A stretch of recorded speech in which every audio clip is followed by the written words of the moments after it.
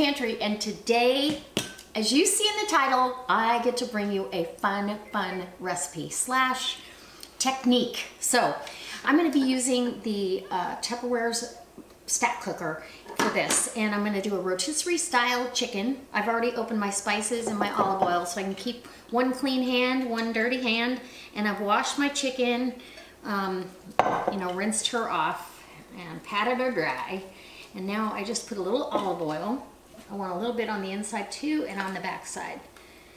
Olive oil is going to give it some flavor and it's going to be fantastic. So I'm bringing you along for the first time. This is the first time I've done a chicken in here. I did a cake in here, and I'll have a link to that cake at the end of the video. So if you didn't see that video, you can go watch Cake in 10 Minutes, and it was a pumpkin caramel cake. Oh, caramel pumpkin spice cake. Anyway, so this is, you can use any seasoning you like on your rotisserie style chicken. This is a crazy chicken lemon garlic, and then I've got Johnny's garlic on top of it because I like garlic. So put all that, get all that on there. And inside and out. So anyway, we're going to season it.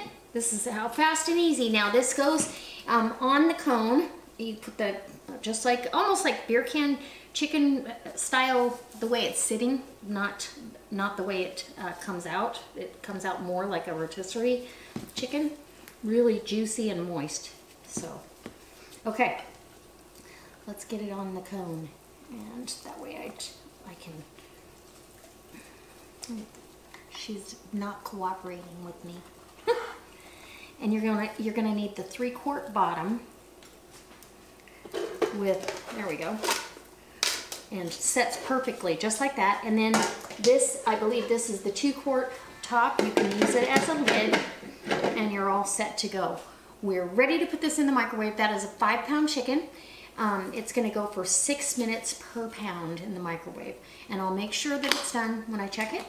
I'm going to use this chicken for a couple of different meals, but one of them is going to be chicken and dumplings. So if you want to see that, leave me a comment. And if you're not a subscriber, hit that subscribe button, for goodness sakes, and you get notified whenever I do a recipe or a technique or anything like that. And I love to bring you along for this stuff. So, okay, let's go see how this comes out. I'll be back in 30 minutes. Okay guys, so the chicken is done. And let me just tell you, I've let this rest for about 10 minutes now. It took 30 minutes. It's pulling away from the bone. I can see at the bottom. And it's actually kind of crispy on the top part here. The underneath is not, but I want the rotisserie flavor and juiciness that you get. Let's pick this up, see? If I can get a fork in there, and we'll put it on its back. Ooh, it's juicy. And you definitely want to leave it rest so you don't lose all that.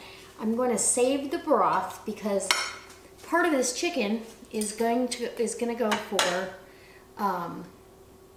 chicken and dumplings. So tonight's dinner and chicken and dumplings. So there's my rotisserie chicken, or rotisserie style, should I say.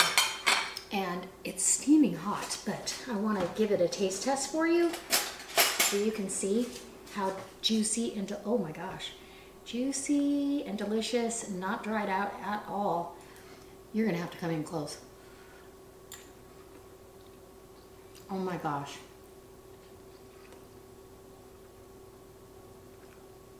That is fantastic. Let me bring you in close so you can see. And I'll let you see all the juices that are in here too.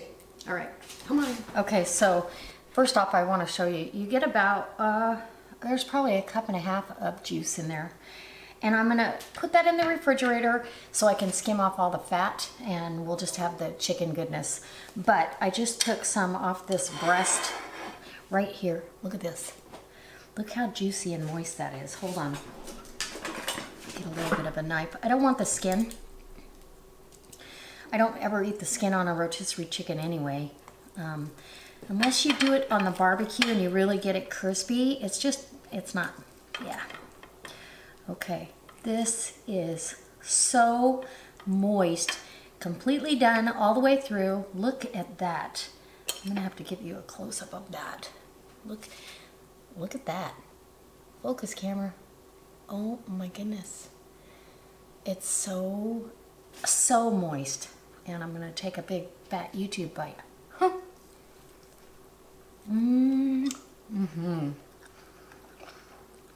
Absolutely perfect. I couldn't ask for a juicier chicken. I'm super excited to be able to use this for my chicken and dumplings tomorrow. So it was a great way to cook ahead, get some concentrated stock, and we'll have dinner tonight. I actually am going to have this, just the breast meat, next to some salad. And so very light and easy dinner. So this is Tupperware's stack cooker. You can do all kinds of things. 3-course meals. You can do a whole chicken. The next time I roast a chicken for you, I'll bring you back because I'm going to do it a different technique, and we'll see how that one comes out. I know it'll come out just as juicy. I just want to see how it comes out as far as browning goes. So guys, if you need to look at this for whatever reason, I've left you a link down below.